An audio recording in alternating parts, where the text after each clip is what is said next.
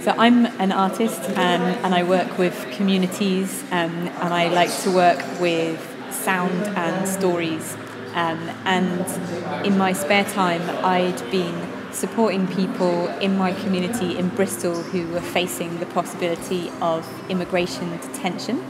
It's an indefinite detention which occurs when people's immigration papers are not in order. And I've been hearing lots of stories about what life was like inside detention centres and decided I wanted to do something to open up conversations around that in the community.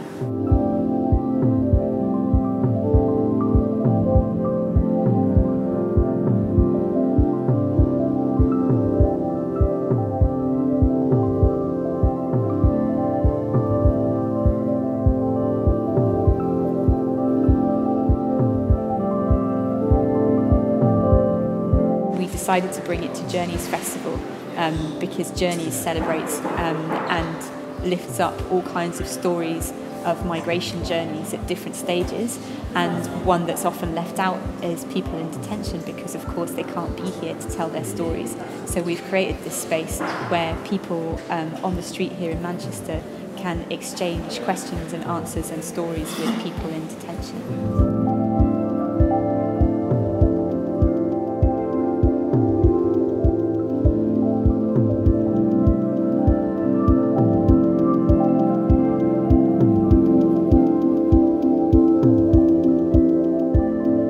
People in detention are either in the asylum process or the immigration process. And the people who are taking part this time in the channel have told me that they want to be able to share information about what's going on in detention. They want to be humanised to people outside of detention.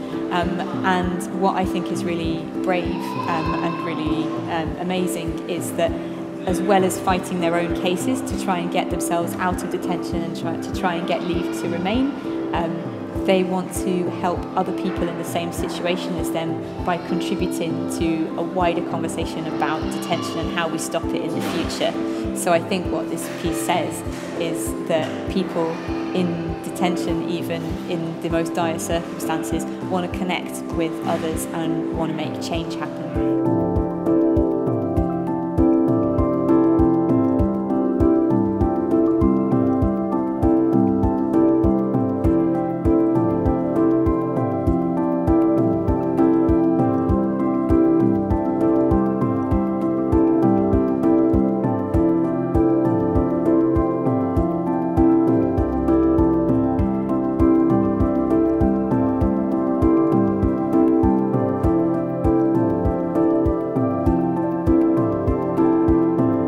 Really shows how detrimental it is to these people who are refugees and asylum seekers, and what it really does to them emotionally when they're separated from their family and their friends and their community.